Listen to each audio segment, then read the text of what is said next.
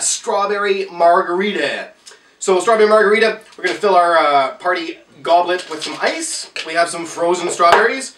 We're going to do 2 ounces of tequila, 1.5 to 2 ounces of tequila, and about 4 ounces of margarita mix. So margarita mix or lime bar mix, or also called sweet and sour mix. And then we're going to garnish with a lime wheel. Okay, so frozen strawberry margarita. Alright, here we go.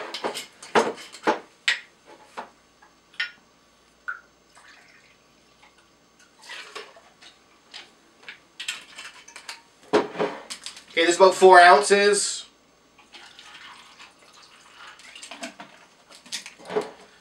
And then you want your frozen strawberries in there. We're going to just put our blender on, and we'll get our blend on.